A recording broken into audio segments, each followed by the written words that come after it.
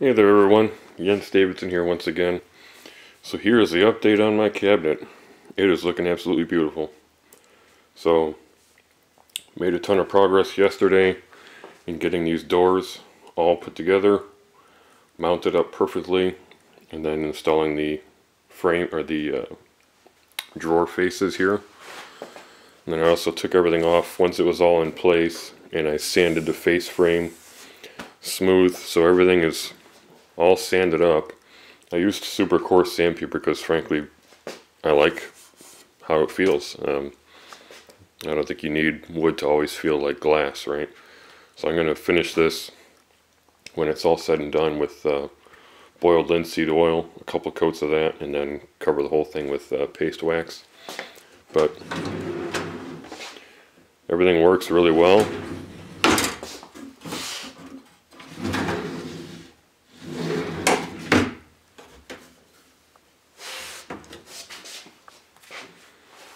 Super happy with how it turned out.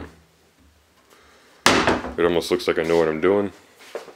So the only remaining piece of this cabinet is the top. So this is my cabinet top. This will be the front where my toe is.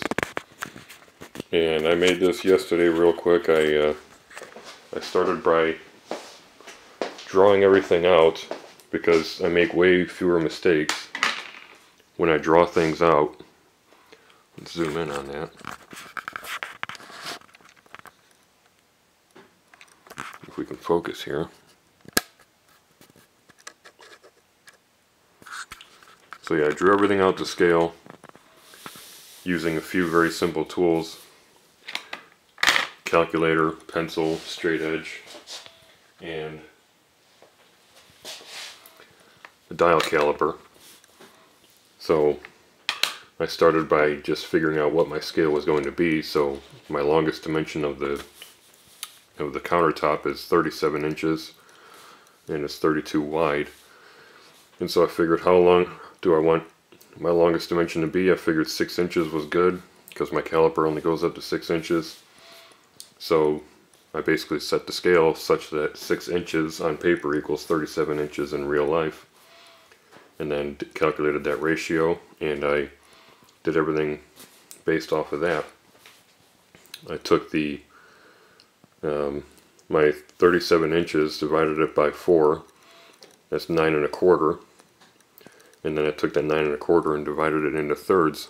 So this is 1/3, this C labeled piece is 2/3, and so you get this very nice repeating pattern. I'm really happy with how it turned out. So that gave me a cut list. 30 pieces of 9 1/4 inches and 6 at 3 3/30 seconds and 6 at 6 5/30 seconds. 3/30 seconds plus 5/30 seconds equals 1/4 inch. That's 8/30 seconds, and so 6 and 3 is 9, so you get 9 1/4. So it came out perfectly fine because that's math. Now the challenge is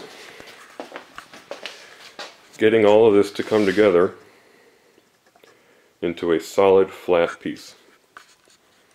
And how I plan on doing that is by using wooden dowels. These little guys.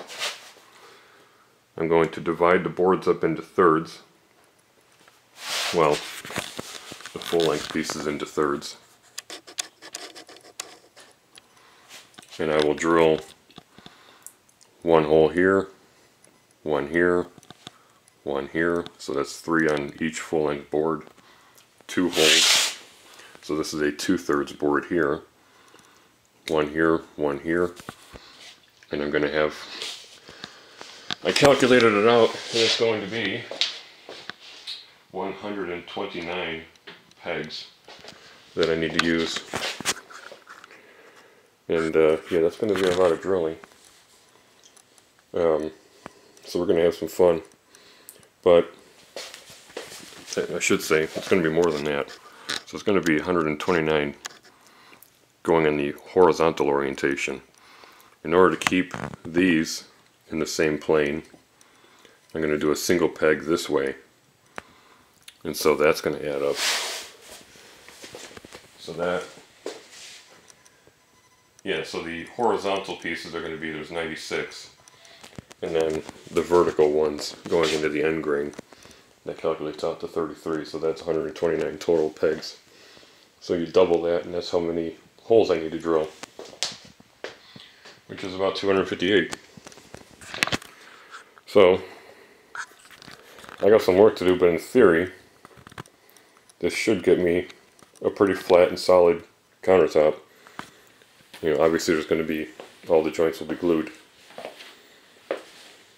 So I think we'll be good to go. So stay tuned for that, 'cause that's going to be a long one. But I got all day to do it. Thanks for watching. Please like and subscribe, and stay tuned for more.